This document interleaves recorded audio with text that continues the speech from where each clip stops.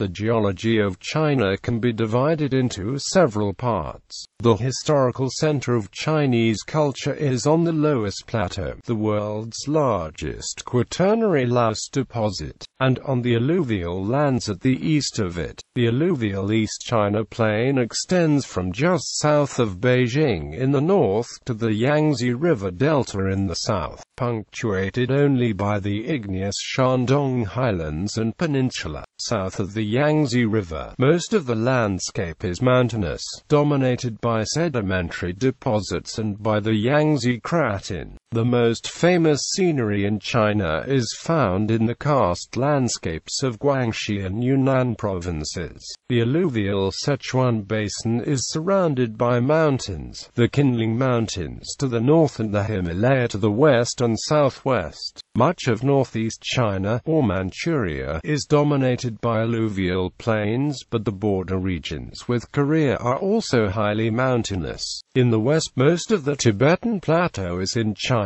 and averages over 4,000 meters in elevation. The Yunnan Guizhou Plateau is also an extension of the Tibetan Plateau. Geoscience. It was not until late in the Qing dynasty that the government formulated a policy to introduce foreign science and technology into China. Modern geologic ideas were introduced with the establishment of technical schools and the translation into Chinese of works by James D. Dana and Charles Lyell during the 1870s. Early in the 20th century, foreign geology teachers were brought to China and Chinese students were sent to foreign countries to study geology. This infusion successfully developed the modern teaching and practice of geology in China. China Geology Information Infrastructure. The China Geological Survey constructed its Geological Survey information infrastructure to meet the needs of international cooperation and coordination, disseminate public geoscience knowledge and information, and to promote the sustainable development of the national economy and society. The main line of the Geological Survey informationization is the informationization of whole procedure of the Geological Survey, including project, application, designing, implement, data processing and providing the geoscience information to the public, the construction of information standardization, basic network, technological development and project management system make up of its technological support, the construction of national basic geoscience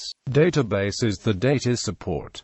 Geological parks. China has 44 national geological parks managed since 1999 by the Chinese Ministry of Land and Resources in cooperation with UNESCO to find a way to protect geological sites of importance while encouraging both tourism and scientific research.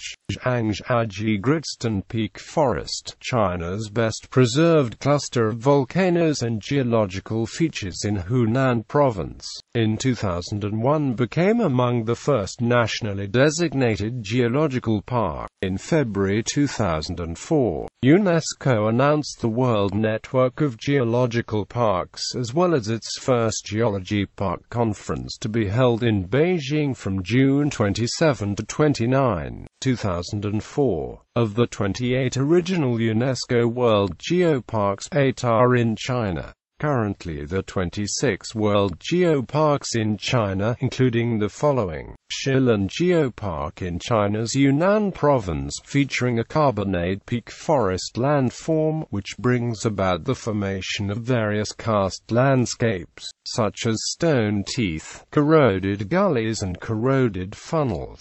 Huangshan Geopark in Anhui Province, famed for its grand and steep mountains, with 72 peaks of over 1,000 meters high. The geopark is picturesque with green and straight pines, jagged rocks of grotesque shapes, wide and imposing cloud sea, as well as many gushing warm springs. Other world-class Chinese geology parks include Lushan Geopark in Jiangxi Province, Yuntaishan Geopark in Songshan Geopark in central China's Henan Province, Dangxia Geopark Geopark in Guangdong, Zhangjiajie Geopark in Hunan, and Wudalian Chi Geopark in northeast China's Heilongjiang province.